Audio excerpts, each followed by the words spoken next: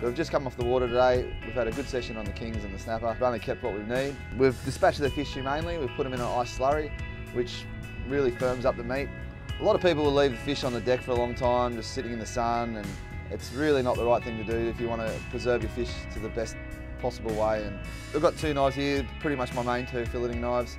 One's my filleting one, one's more of my skinning one, depending on what type of fish I'm doing. This is a 16cm boning knife. It's a stiff blade boning knife. I sort of like it. You can work around the bone a bit easier. Some people like the flexi blade. Everyone has their own way, and realistically, at the end of the day, a sharp knife is key. And with the Victorinox, they've been doing it for 130 years. They're the real deal. Here's the king we decided to keep for the day. It's a great size eating, not too big, not too small. It's going to feed a fair few people. It's served well, and I'm going to show you how I would fillet a king. So I always like to make a cut across behind the pec fin there. That gives me the end of the fillet basically. And then from there, this is why I like the boning knife, because you follow the bone, and then I usually turn it around.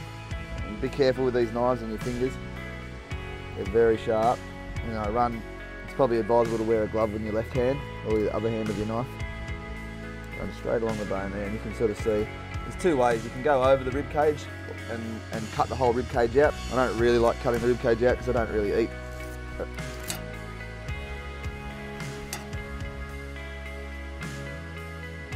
then we'll just come across. And that's it. That's the side of the fish off. You really want to keep fresh water off the fillet once you've been filleted.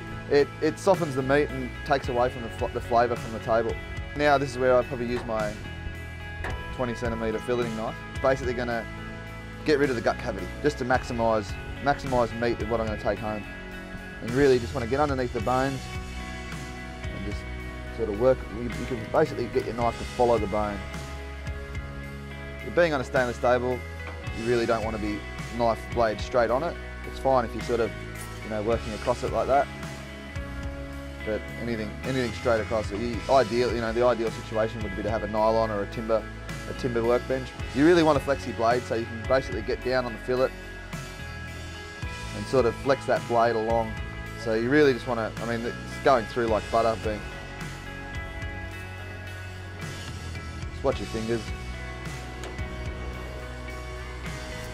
I always sort of pull it back, run it back again, and then this is ready to cut into whatever portion size you want to, whatever you want to pack at home or meal size.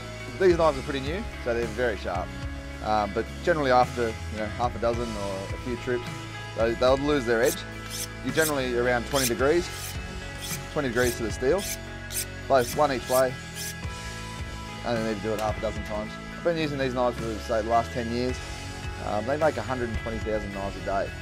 And they come with a full lifetime warranty. So you're sort of not just buying a good knife, you're buying a good brand that's backed.